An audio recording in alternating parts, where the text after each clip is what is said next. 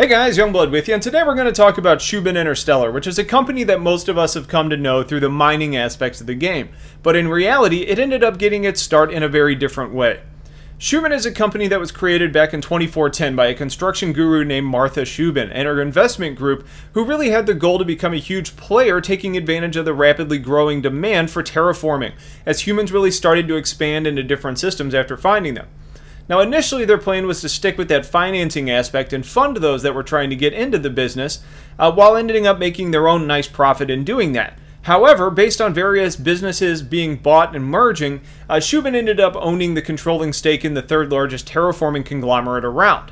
Basically, the company ended up going from a bank to a terraforming company, just like that. Now, as we continued to find new systems, Shubin seemed to be set up really well for continued profits over time. However, there was a major problem that they kept running into, and that was mostly with their equipment. Terraforming platforms are huge, meaning that moving them to a new system would mean massive amounts of disassembly and transport and man-hours. So instead of doing that, they ended up selling off the equipment to those in the system who could use them for other purposes. Probably based on low demand, not to mention the wear and tear and just general depreciation, they ended up taking a big loss every time they sold one of their platforms. The company faced another challenge in the 2500s as system discoveries kind of began to slow down, meaning that there was less and less demand for their services. Their luck ended up turning, though, when they found out that Fulcrum Mining Associates offered to buy Shubin's assets left over in the Centauri system.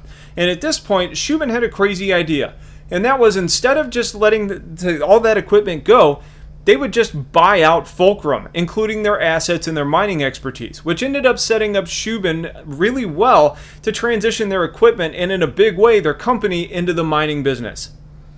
Now, that big picture thinking turned out to be the real key to Shubin's ongoing success and was the beginning of how we really now know them, which is a mining powerhouse. And with their newly acquired mining knowledge, Shubin began to work their way into systems that didn't even really require terraforming, and mining ended up becoming 60% of the company's work and profits. Now, they split the responsibilities into two entities within Shubin, focusing on planetary engineering and ore collection respectively. Today, you can find their headquarters located on Microtech in Stanton in a state-of-the-art facility. Now, while Martha Shubin is the namesake of the company and was responsible for the initial success of the company, their new CEO, Gavin Arlington, has really become responsible for their continued success in more recent years. One of the reasons that we're going to be so intimately familiar with Shubin is their philosophy of hiring contractors as opposed to their own employees. They do this because it provides a certain level of flexibility in their size of workforce, and if real-life employment standards are to be considered, you can often run at a lower operating cost based on not having to provide benefits and other cost-saving factors when you go contractors versus your own employees.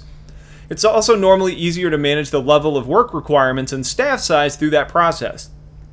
Now, in the game world, this is also shown through the benefits, as they can kind of send contractors into more dangerous situations with less concern of having to pay out in the event of like death or dismemberment.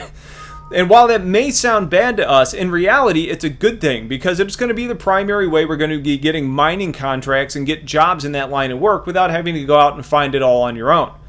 It could also mean that Shubin is willing to pay a premium for more dangerous jobs, knowing that you take on the risk for potentially higher rewards. However, you look at the company, or it just really, in whatever light you look at the company, there's no denying that it's really become a massive operation, and that we're going to become very familiar with it, and is a massive player in almost every system that we're going to be traveling to. So hopefully that's a bit of an insight into the background on the Shubin mining operation and Interstellar as a group, and hopefully that gives you the background that you need to understand them a little bit better.